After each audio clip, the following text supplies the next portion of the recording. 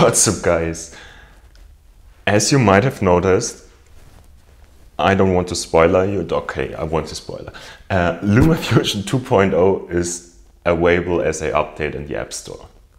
But before you're going to take out your iPad, keep on watching because I'm going to show you the new features. So let's jump into the iPad. Before we start, just a short information. All the effects I've created in this specific timeline are using stuff out of my LumaFusion Ultimate bundle. Link is in the info box and the video description. But now let's start with 2.0 because I think you're as excited as I am. The first thing you will notice are changes in the layout. Of course, we have different layout options again, which you can select down here. But this one is definitely my favorite. Like in the previous versions, we have our media center on the top left corner. And right next to it on the right side is our preview window. Here's also our first change. Right below the preview window, we have a stylized timeline, which gives us the opportunity to scroll through our project very fast and precise. Below that are our preview controls. The only thing that has changed here are markers you can set now, which are pretty useful for bigger projects. And you can change the color and give them a short text so you know where this marker stands for. To delete this marker, just tap the marker button again, which appears like with the keyframes now with a X in it, and tap on it and the marker will be deleted. In the preview controls is also a hidden feature implemented. If you keep your fingers pressed on it and move it to one direction, you will notice that there is a jog shuttle, which gives us the opportunity to move frame by frame in different speeds. The more you swipe away from your starting point, the faster it will be. So this is pretty cool because now you're able to set cuts very precise. In the lower half of our screen is our big timeline. Looks pretty much like the old one so far, but as you can see, we have up to 6 video layers now. And of course, we can add the same amount of audio layers, so 6 audio layers and 6 video layers in total. To handle this amount of layers, we can swipe vertical now, and of course right and left like before. The iPad Pro I've got is powerful enough to play back 6 4K streams simultaneous, so this is just crazy. I guess you have to buy a very expensive computer to handle this amount of layers in 4K, but the iPad makes it with easily, yeah. And if you have a newer iPad than I am, it will be even better, I guess, because they have newer CPUs and graphics chips. I don't think that you need a Pro iPad. I think the new normal iPad is powerful enough too. You might think this is my favorite new feature, but it's only rank 2. My favorite feature will come later, so keep on watching. But of course, we have some more new features I don't want to hide. You can set easy J-cuts now by simply dragging a clip and adjusting the length. Let's continue with the editing control panel down below the timeline. There are a few minor changes. As you might have noticed, the panel on the left and the right sides have disappeared, so there aren't any panels anymore, and moved into one panel below the timeline, so this one down here. Let's start on the left side. The first button on the left opens the layer control center, where you can lock, mute or hide the layer.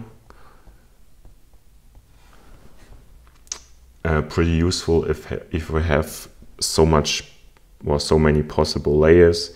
We can, for example, simply hide one layer and just play back the audio if we want to use the audio only, and so on. Right next to it is the audio control center, where you can adjust the volume for every audio and video layer. Also a nice feature. if we have bigger projects. The last button on the left side is the Add menu, where you can choose what kind of layer you want to add to a specific clip. The options are voiceover, transition, blank clip, main title and overlay title. Just tap on it and we've added a title. Let's continue in the middle. There are the following buttons from the left to the right. Duplicate, separate audio, link and unlink, open the editing window,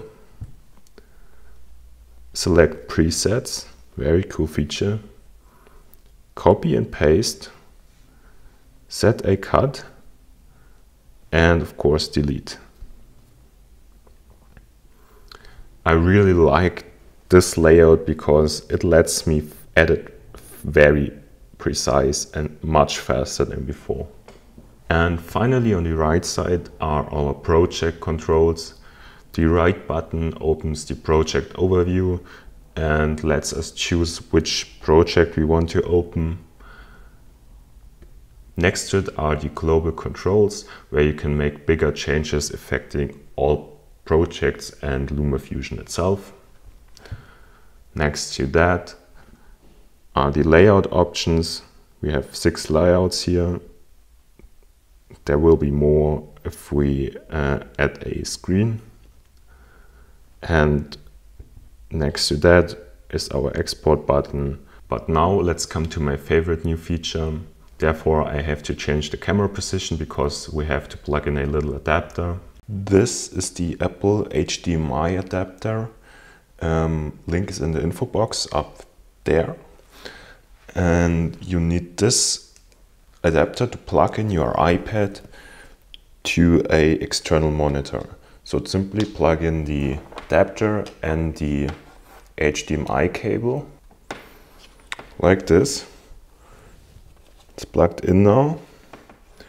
And here we go. As you can see, the iPad screen is mirrored to the external monitor. But that's not the new feature I want to show you.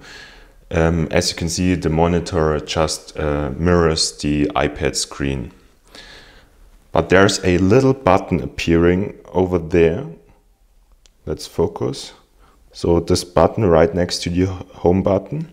This button is giving us the great opportunity to change the layout and use the monitor, for example, as a big preview window.